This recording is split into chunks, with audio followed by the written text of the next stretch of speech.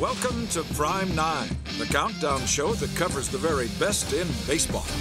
Guaranteed to start arguments, not end them. In this episode, we've got the top 9 players who never got to play in a World Series. Why 9? That's baseball. 9 players, 9 innings. Prime 9. One of the ground rules for this show was that a player had to have played his entire career in the World Series era, which dates back to 1903. Mattingly hits one out of here. Holy cow. 4 for 5 for Mattingly. And RBI number 145. What a year. And we didn't do this by position either. In fact, we have a nice mix of pitchers and everyday players throughout the show. Griffey leaps high in the air, and he's got it! One more thing. While there are a few Cubs on our list, we had to cut them off at some point. They are 1 out away from going down again. For when your team hasn't made it to a World Series since World War II, well, let's just say we could do a whole nother show altogether on fall classicless Cubs. Who's that crossing in front of their dugout? It's not Lady Luck. So here we go with the 9 best players to never play in a World Series, starting with number 9 on Prime 9. The toughest pitcher for me ever in 19 years to hit off was Phil Niekro. He is known as Knucksy. During his 24-year career, it was not velocity, but it was a fluttering knuckleball that frustrated major league hitters and created a lot of jelly legs. You know, it's unhittable. It's a pitch that you swing and you could miss that ball by 5 or 6 inches. And I've seen guys do that. The knuckleball, swing and a miss. He threw me a corkscrew knuckleball one day that went like this, that I still wake up in the middle of the night seeing. It was like I couldn't believe it. When I'd swing at it, it was like I needed a tennis racket to hit him. He was phenomenal. And durable. Phil's knuckleball did not put much stress on his arm or shoulder, so he didn't wear down as the season wore on. From 1967 through 1982, a 16-year stretch, Niekro averaged nearly 270 innings per year. Really a lot of quality, a lot of innings, and a lot of consistency. I've definitely got my share, more than my share of wins in the big leagues. That's it! Holy cow, what a way to end it! A strikeout gets his 300th career win. As I say, I think I've had my day in the sun as far as it comes to a career in baseball, but there's one thing I haven't done, and that's pitch the World Series. And he never did. For Phil's teams often finished below 500, and just twice did his Braves even reach the postseason, only to be quickly dismissed. Among all ball players in the World Series era, no pitcher pitched more innings, no player played in more seasons without reaching the World Series. There are a lot of great players that never played in the World Series. And certainly one of the greatest of them was Ryne Sandberg. Line drive, what a play, double play! Nice play, Rhino! He timed his leap perfectly!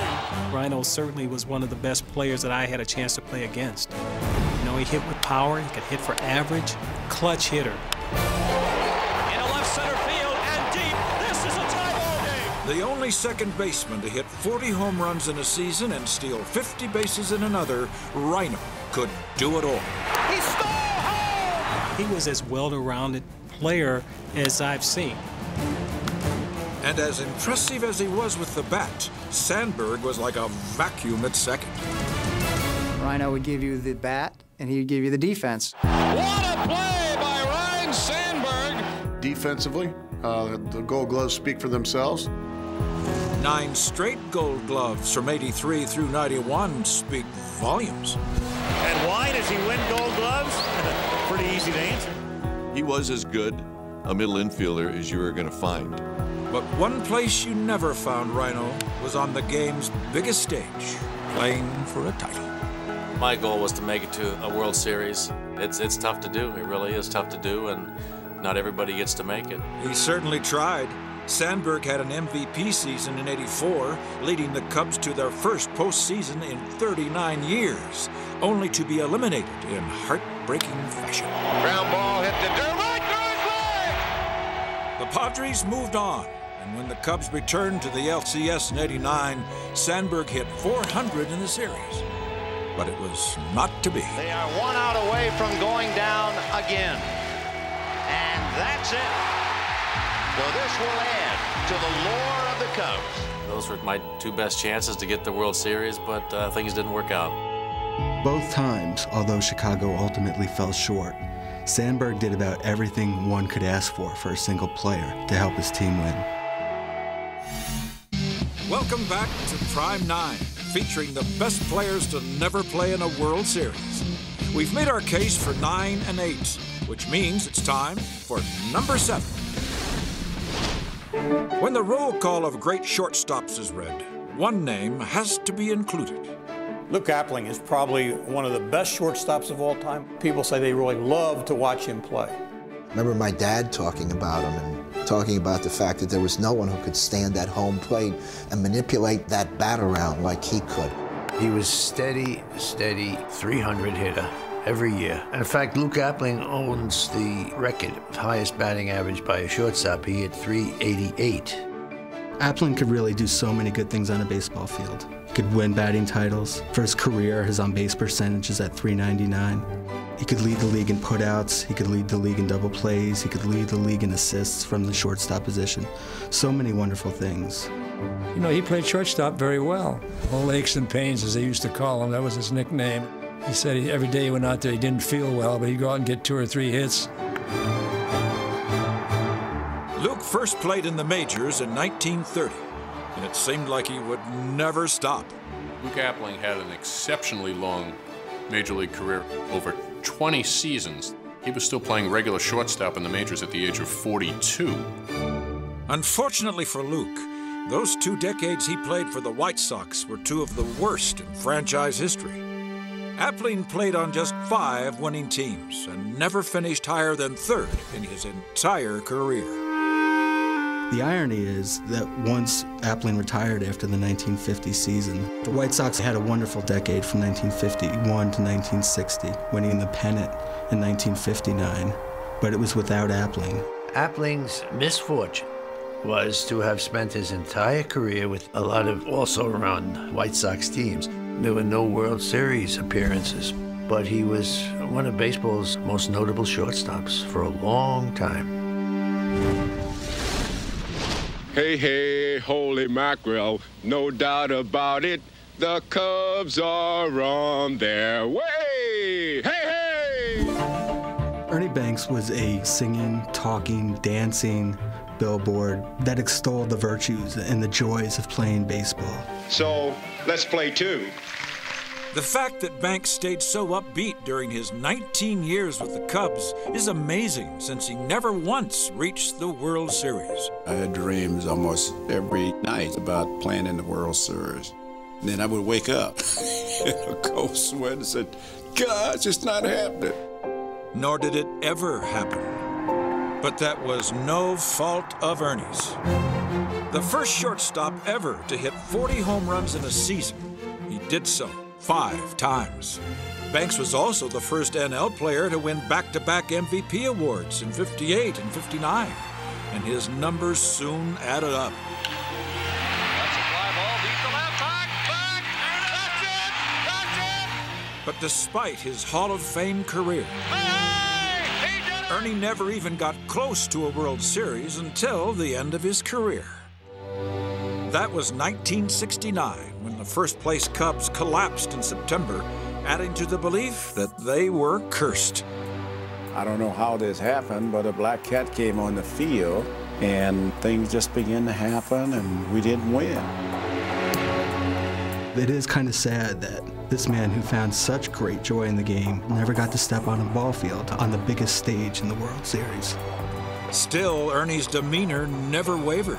His unabashed love for the game endeared him to fans like few others and earned him a lasting nickname.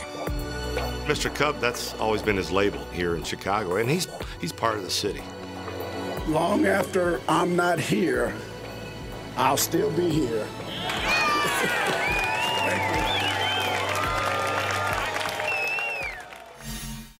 Welcome back to Prime 9, featuring the best players who never got to play in a World Series.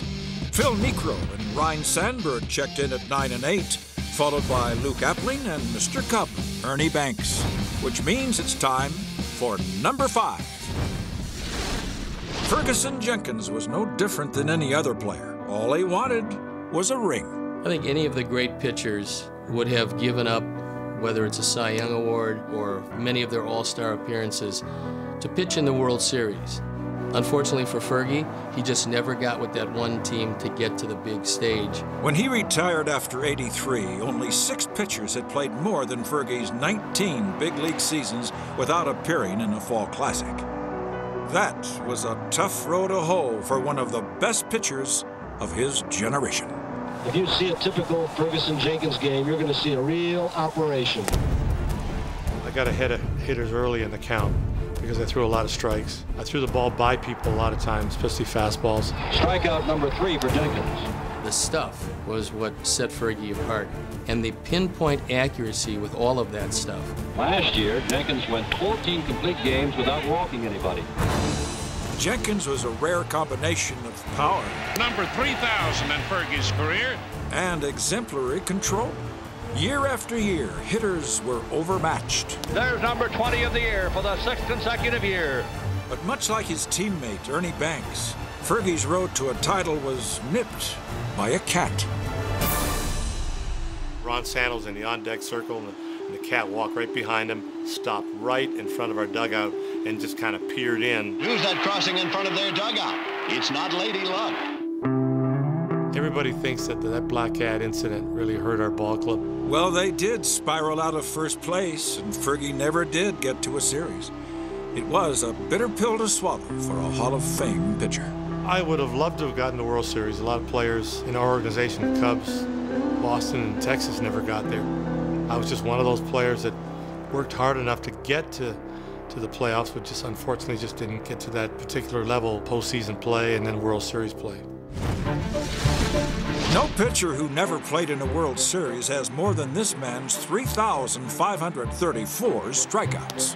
Gaylord Perry was one of the best competitors I have ever seen. A smiling Gaylord Perry walking off the mound after a win makes Giant fans happy. When it got to the real tough games or against the premier pitchers, Gaylord wanted the baseball. I expect to pitch every 4 days, and I expect to pitch 9 innings. The Iron Man of the League, Perry completed 23 games in 1970. I didn't want to let anybody else finish my games. I thought I could do the job myself. That relentless drive led Perry to pitch at least 250 innings 12 times in his career. But it was his trick pitch that whetted the appetite of his fans. Whenever anybody talks about Gaylord Perry, the word spitter is going to be a necessary and integral part of that conversation. Trying to get that dirt off of that spot right there. Okay, I'm ready now. The set, here it comes. Swung on and missed. Reggie is fuming. But no matter how often he was throwing it, Perry also brought a wonderful repertoire of pitches to the mound. That arsenal helped Perry become the first pitcher ever to win the Cy Young Award in both leagues. But for a variety of reasons, he never reached the Fall Classic. There's the essence of lousy timing. Perry was a rookie in 1962 with the San Francisco Giants. But as a rookie, Perry really had a very small part in that pennant-winning season and was not even part of the ball club as they faced the Yankees in the World Series. Perry's best chance came in 1971, but his Giants fell to Pittsburgh in the NLCS. He spent the rest of his 22-year career with 7 other teams, none of which made it to the World Series. He's a Hall of Famer, but he has no ring. That's probably one of the very small disappointments he's had in his career. In a career, by the way, that had so many highlights that we would never have enough time to talk about it. Batting clean up the first baseman, number 35, Frank Thomas. The first thing you notice is his size. He didn't have really a power swing. He was just so big that he'd hit line drives out of the park. Uh-oh, get out, Frank Thomas! Home run, Big Hurt! Oh, Lord, he killed that one! I was a hitter, and I always thought like a hitter. My job was to drive the ball to all fields and not think about home runs. One of the best swings in all of baseball. If you get the right pitch in the right spot when your mechanics are right, home runs happen. What strength and power for Frank Thomas. The man they called the Big Hurt was a career 300 hitter.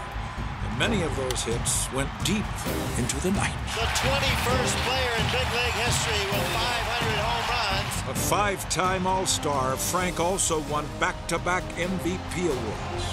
Gee, I think I'll trick Frank Thomas with his 2-0 breaking ball. Not. In his 1993 MVP season, Thomas led the White Sox into postseason play, where they fell to the defending champion, Blue Jays. The Blue Jays played like champions. The White Sox just came up short. You know, we fell a little short. I really felt we could have won the World Series. I felt we were the best team in baseball that year. They were, in fact, one of the best teams in baseball in 2005, when they won the World Series for the first time in 88 years. But as bad luck would have it, an injured Thomas was unable to play. Thomas played his last game in July that year, battling foot problems all year long. Thomas was relegated to spectator, to cheerleader, sitting in the dugout with his uniform on as the White Sox swept the Astros to win the World Series. For the first time in 88 years, the World Series trophy is going to Chicago. I gotta thank these guys, man. They put me on their back and carried me across the finish line. It was a bittersweet moment for Frank, for his team had won a World Series, one in which he never got to play. We now return to Prime 9, where in this episode we're featuring the 9 best players who never got the chance to play in a World Series. These are talented men, some Hall of Famers, but they all missed out on the chance for a ring. Here now are the top 2 World Series no-shows. The greatest players never to set foot on a Fall Classic stage. We begin with number 2. Obviously one of the great hitters of all time, Rod Carew. If you never got to see Rod Carew, you missed something. Rod Carew, baseball's perfect master with the bat. Everybody knows that Rod Carew is a magician with the bat. It isn't sorcery, just more pure hitting talent than anyone has seen in a long, long time. I would simply say the best hitter that I ever faced, period. Is the best hitter incontestably in baseball since Williamson Musial. Consider for a moment what Rod Carew accomplished in his career. Rookie of the Year, an MVP award, 7 American League batting titles. That's right, 15 consecutive seasons hitting 300. And there's a drive to left field, base hit. There's number 3,000 for Carew. Despite all those individual accomplishments, he never had a chance to play in the World Series. It just doesn't quite seem right. Oh, he got close in both 69 and 70. But both years, his Twins got swept aside in the LCS by the pitching-rich Orioles. We weren't as strong as they were. I felt eventually that they were going to beat us.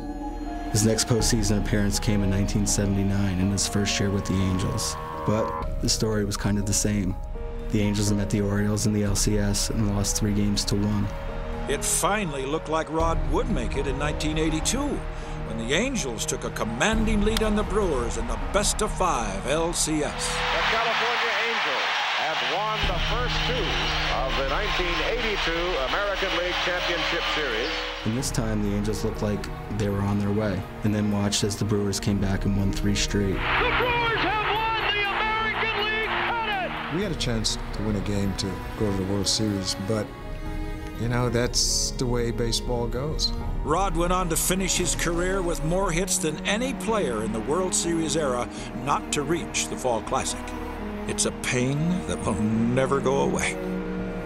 You can win batting titles and MVPs and go to all-star games, but when you come close and not get to the World Series, that was one of the toughest things for me.